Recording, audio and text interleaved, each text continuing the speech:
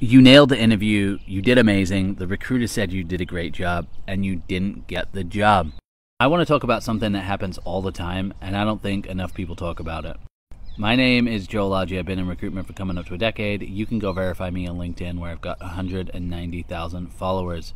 In my experience, one of the biggest reasons my candidates have lost out to new opportunities isn't because of other candidates. It's not because the market changed and they called the position off. Those two things do happen.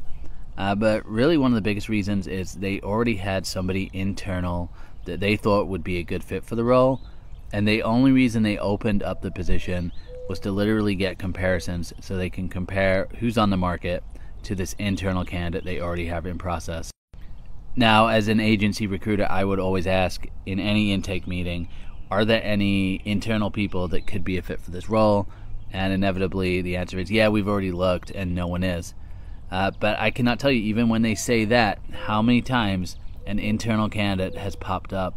So yes, you do have a lot of competition from a lot of other people applying, but guess what?